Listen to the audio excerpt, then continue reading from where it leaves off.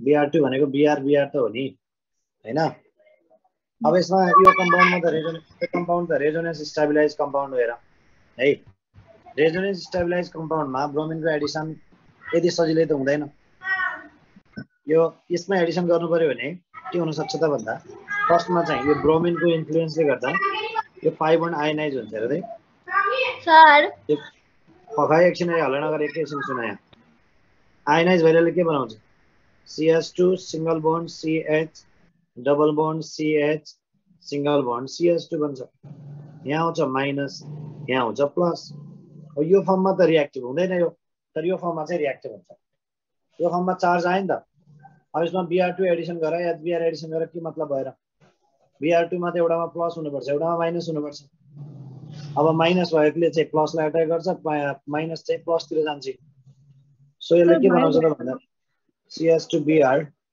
CH double bond CH अनि फेरि CH2Br हुन्छ बुझ्यौ यस सर बुझे सर सुन्नु अर्को क्वेशन पनि भन न के रे यो कार्बोकेटाइनको स्टेबिलिटी के मैले अस्ति नै अर्को सरलाई नि सोधेको थिएँ सुन त के रे यो CH3 बन्ड CH प्लस हैन अनि बन्ड एउटामा OCH3 छ एउटामा CH3 मात्र छ हैन एउटा CH3 छ एउटा OCH3 छ अनि फेरि यसको दुईटा जस्तै OCH3 भनेको त माइनस इफेक्ट देखाउँछ अनि त्यो अनुसार जाने हो कि ओमा चाहिँ त्यो लोन पेयर आएर चाहिँ अनि प्लस माइनस अनि लोन पेयरको फर्ममा आएर रिजोनेन्स lone pair single bond plus भनेको ब्याक बन्डिङ हो कि यसलाई ब्याक बन्डिङ भन्छ रेजोनेन्स हो यो सो ए र बी मध्ये बी बडी स्टेबल हो अनि त्यसैमा यदि त्यो OCH3 को ठाउँमा CH2 बन्ड OCH3 आएको भए चाहिँ माथिको ए नम्बरको हुन्थ्यो नि स्टेबिलिटी CH3 CH प्लस अनि CH2 OCH3 आएको भए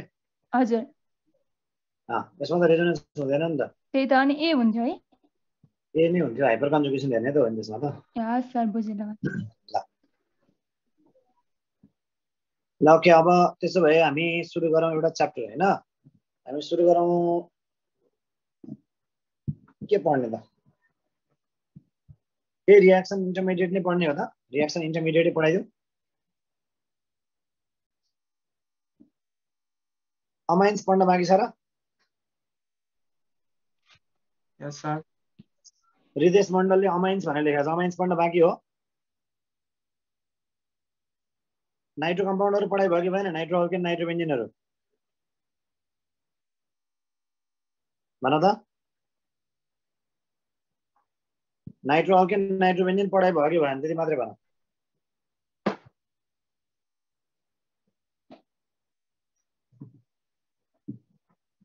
खै बोलेको नाइट्रो अल्केन नाइट्रो बेन्जिन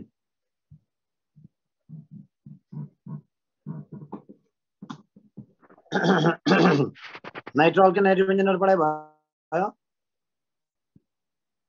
कसैले भइसक्यो लेखा रहेछ कसैले भएन लेखा रहेछ अर्ग्यानिकको भयो सर हेलो एरिन र अमाइन्स बाँकी छ हेलो एरिन र अमाइन बाँकी छ लेखा छ हैन हृदयसले अमाइन्स हाफ सम्म भएको छ भनेर रहेछ भइसक्यो सर भनेर रहेछ यस सर भनेर रहेछ आदर्श निरालाले सिमेन्ट भनेर रहेछ सिमेन्ट मैले पढाउने भागमा त पर्दैन तर अब अर्ग्यानोमेटालिक भएको छैन भनेर छ ओके अर्ग्यानोमेटालिक छैन भने बरु त्यो अर्ग्यानोमेटालिक मैले गर्दिनु मिल्छ अमाइन्स भएको छैन भने मैले गर्दिनु मिल्छ अनि लास्टमा त सकिसकेपछि म सिमेन्ट पनि हेर्दिउँला है त सिमेन्ट चाहिँ इनअर्ग्यानिक पढाउने सर्कमा छ अर्ग्यानोमेटालिक गर्दिउँ है त अर्ग्यानोमेटालिक गरौँ कि अमाइन्स गरौँला भने तिमीहरू जुन भन्छ त्यही गर्छु म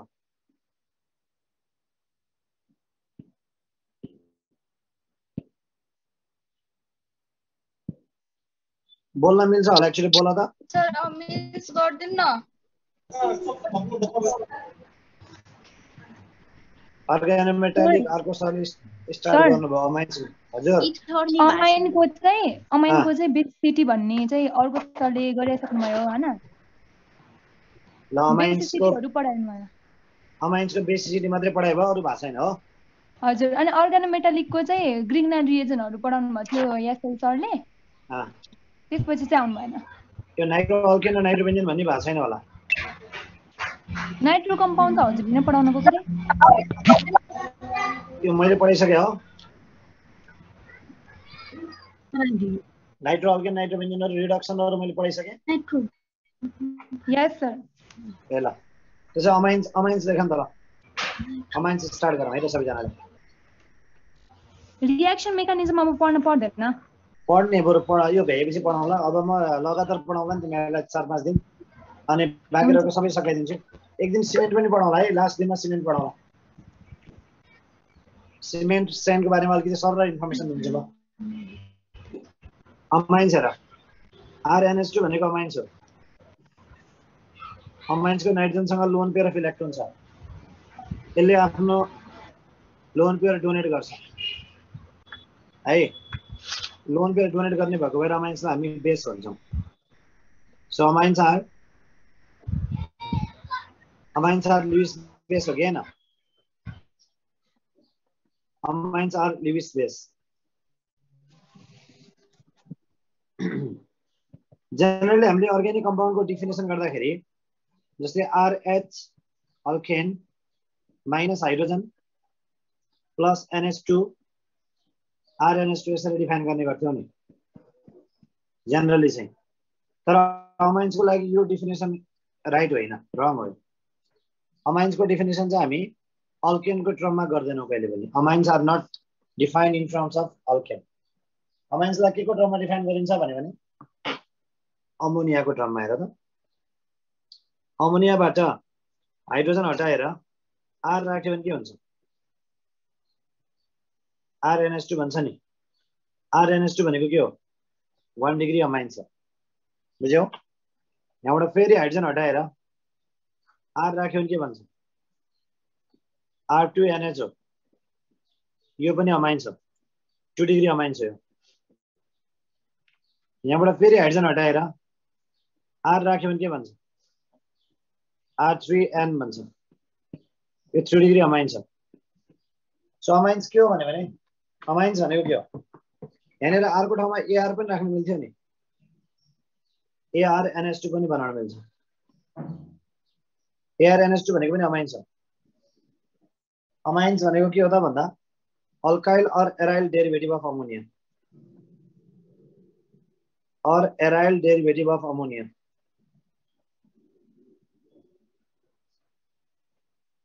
derivatives of ammonia formed by replacing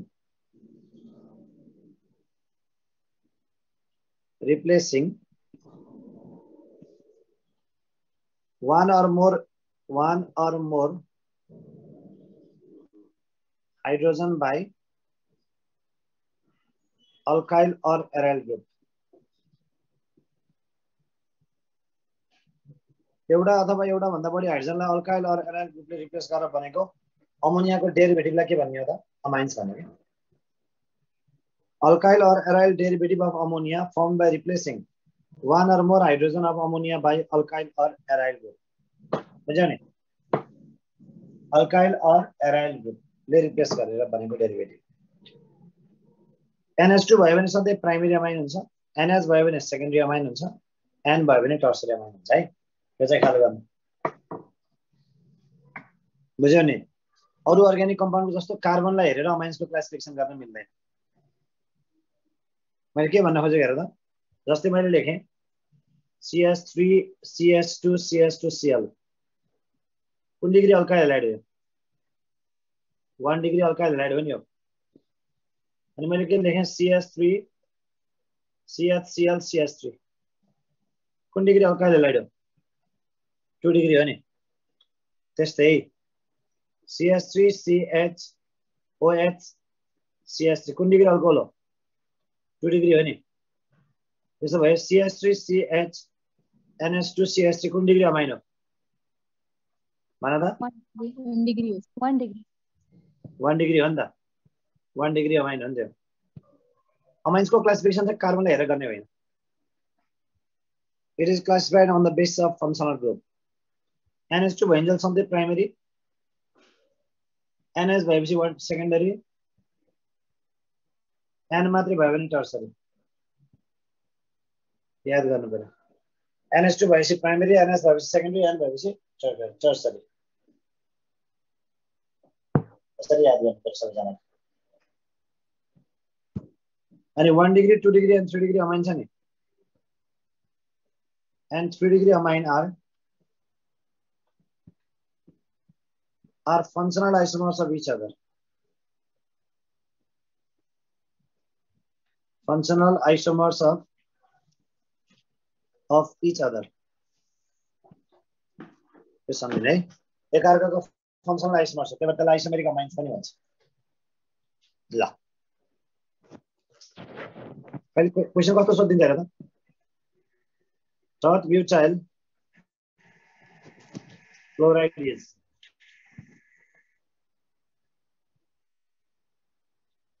one degree, 2 degree, 3 degree, 4 degree. अर्को torch butyl amine is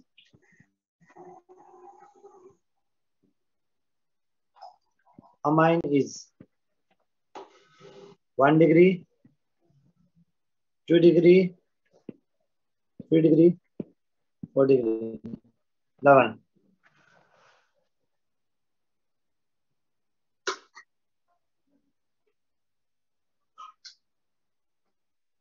sir हामीले मेसेज गर्दा कुनमा हेर्नुहुन्छ हजुरले?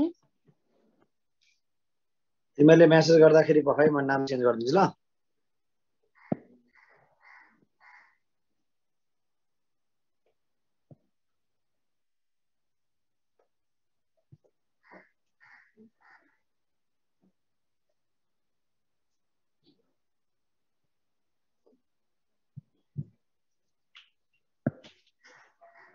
ल एमपी सर भन्ने आयो है, त्यसमा हेर्छु।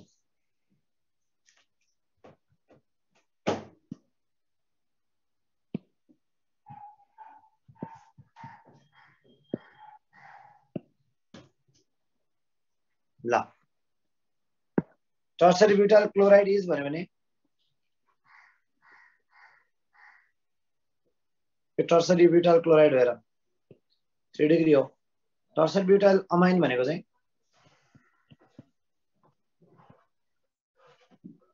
टर्सरी ब्युटाइल अमाइन हो, यो कुन डिग्री हो? 1 डिग्री हो कि, बुझ्यौ नि? ल अर्को क्वेशन हेर, डाइमिथाइल अमाइन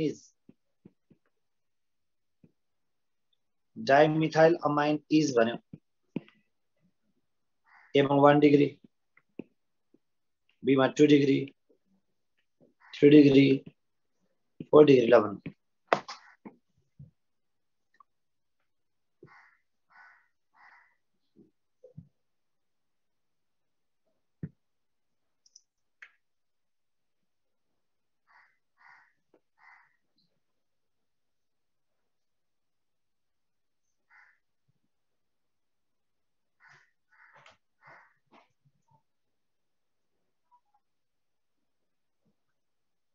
ल आन्सर डाइमिथाइल अमाइन भनेको चाहिँ 2 डिग्री हो। CH3NH इज डाइमिथाइल अमाइन है। CH3 भनेको के हो? ट्राइमिथाइल अमाइन हो नि। ट्राइमिथाइल अमाइन भनेको त्यो हो,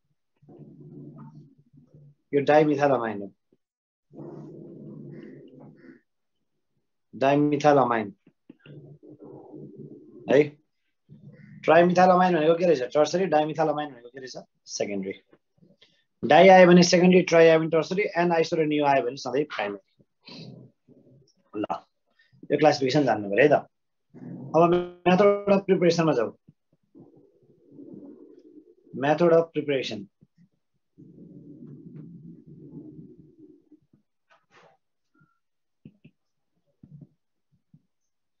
मेथड अफ प्रिपरेसनमा जाऊ।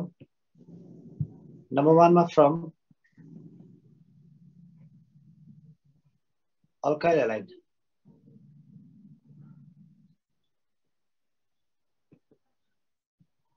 अल्काइल हैलाइडलाई केसँग रिएक्सन गर्ने?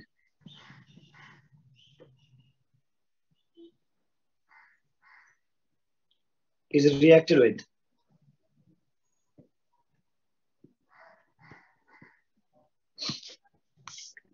alkyl halide is reacted with alcoholic ammonia. Alcoholic ammonia heated it around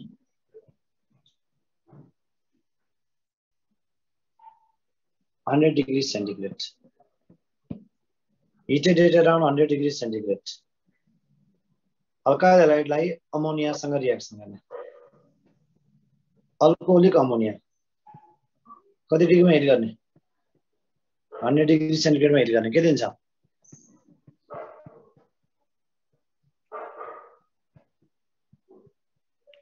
RnH2 plus HX बन्छ.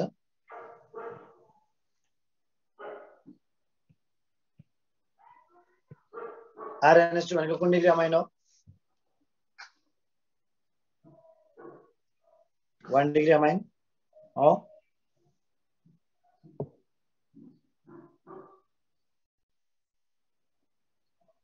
यतिमै रिएक्सन स्टप हुन्छ कि अगाडि बढ्छ? जस्तै मैले यहाँनिर एक्सेस अफ अमोनिया लेखिदिएँ ल. ल मलाई भन, रिएक्सन यतिमै स्टप हुन्छ कि अगाडि बढ्छ? अगाडि बढ्छ. के हुन्छ भन? सेकेन्डरी अमाइन बन्छ. सेकेन्डरी अमाइन बन्छ कि बन्दैन? एक्सेस भएको त अमोनिया हो नि त. हेर न, अमोनियाले अमाइनसँग रिएक्सन गर्छ र गर्दैन नि. यतिमै स्टप हुन्छ. So if alkyl halide is used in excess, sorry, if ammonia is used in excess, then only primary amines is formed. If ammonia is used in excess,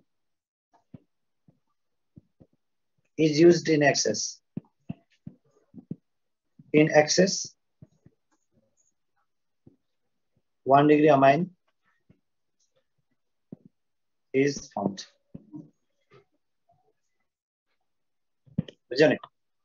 1 degree amine form हुन्छ भनेर सम्झनु पर्यो.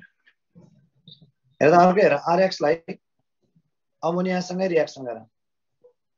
Alcoholic ammonia सँगै 100 degree centigrade में